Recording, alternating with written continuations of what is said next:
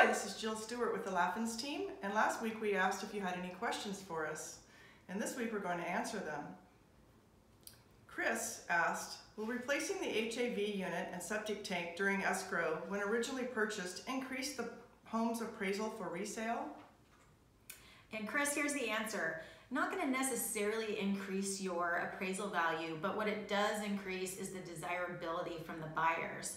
So if you're looking at two houses side by side and one has a newer HVAC and septic and the other one doesn't, the house with the newer HV and septic is probably going to sell faster and for more money.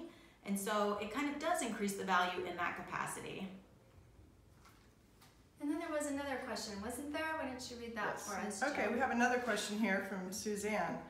Why would one sell their stick home, nearly pay cash for a mobile in a park, only to pay space rent that is more than your mortgage on your stick home? Well, it kind of depends. I mean, it's totally a personal decision, but there are a couple different reasons. One, very low maintenance typically in a mobile home and in the park and the surrounding areas.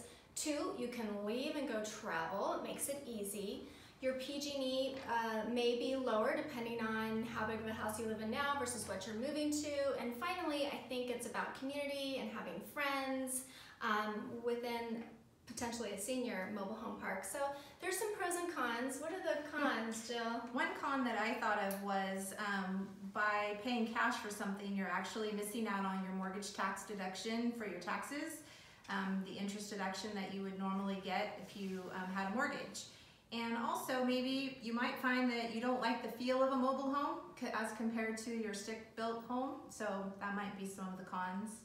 Yeah, I think financially, if you're going to be paying more to move to a mobile home, you just have to outweigh, do you really want the conveniences of the mobile home?